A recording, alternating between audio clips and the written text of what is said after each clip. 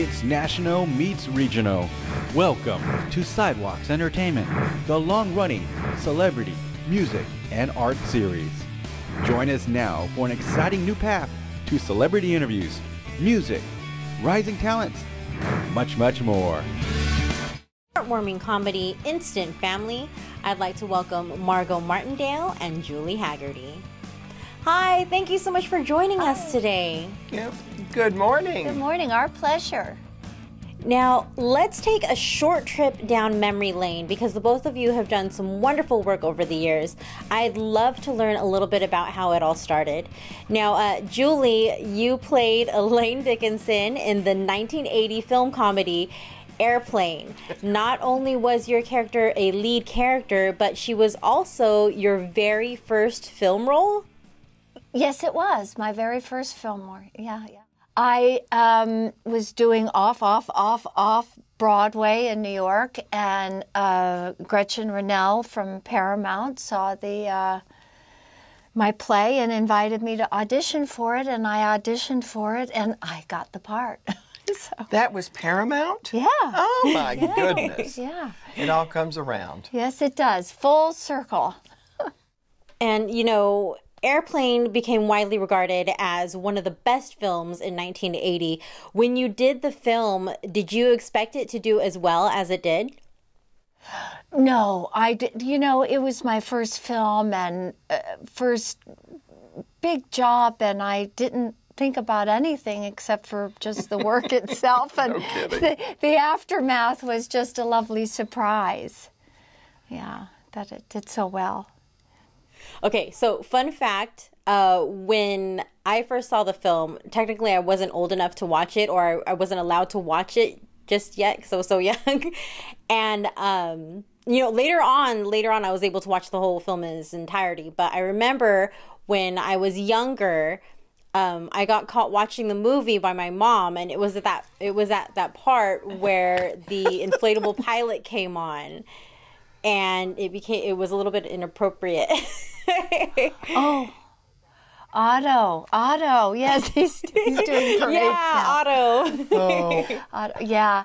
No, my grandma Hagerty, I was so excited to be in a movie, but my grandma Hagerty said, "Are you ever going to make a nice movie?" So,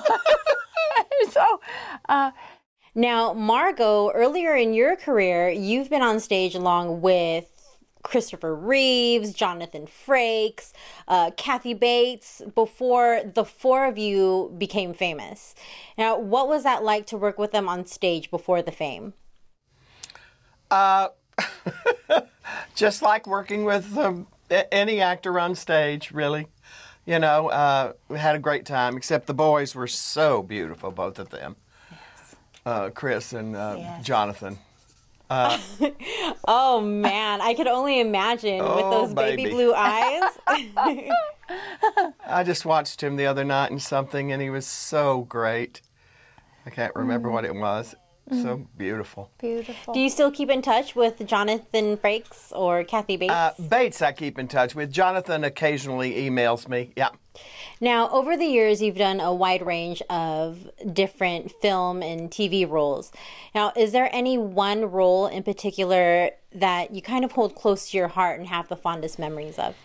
Oh, you know, so many different ones. But I think the part that changed my career, I mean, lots of them did different things to my career, but I mean, changed it in some way. But the one that really did put me in another whole world was Justified on FX. Oh, that's so good. That's so good. Yeah, it was just a great part for me. And that's something I did for Alexander Payne called Paris Je t'aime, a little French movie I did that he wrote for me. Another highlight. Now, the two of you play two of the sweetest grandmas in the heartwarming comedy Instant Family. I laughed, I cried. It was such a great movie. Now, experiencing the film might be a bit different for you when you watch it on screen because you acted in it.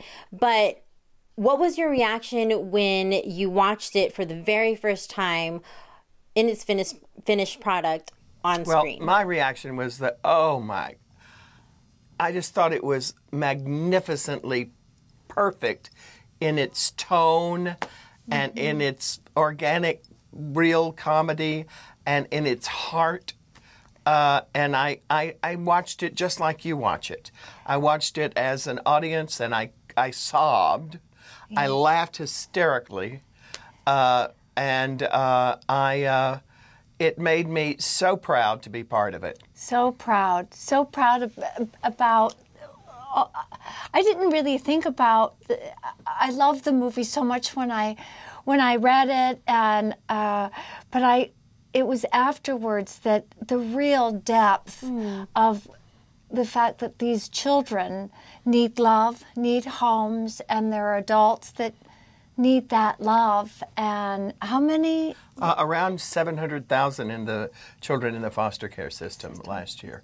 And so it even makes us prouder to be part of something that brings awareness to this, and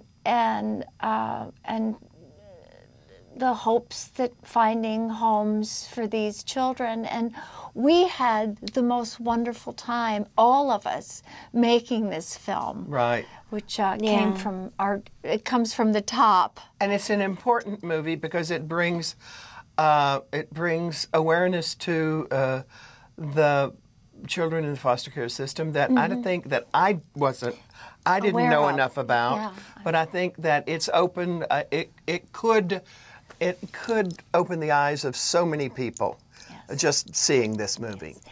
And it's also a movie that you can watch from your grandchild with your grandpa. The whole family can watch this movie together and enjoy it, which is unusual. Yeah. That you have a film where everyone can sit down and watch it together. It's a big-hearted family movie. Yes, indeed. Yes. Oh, absolutely. Yes. Yeah, I absolutely love the movie. You know, I teared up a little bit, and before I did the interview, I told myself I wasn't going to get emotional. I understand. We feel the same way. Yes, we do. Yes. Well, wonderful, wonderful work. And, unfortunately, we are out of time. But again, thank you so much for taking the time to speak with me today. And here it is. Here it is, and it opens. You can buy it today. And you know what? I'm very much looking forward to checking out the director's commentary and the special features. Great. Wonderful. Yeah. Margo, thanks, Julie, Lori. thank you so much. Bye-bye. Bye-bye. For more full-length celebrity interviews, visit sidewalkstv.com.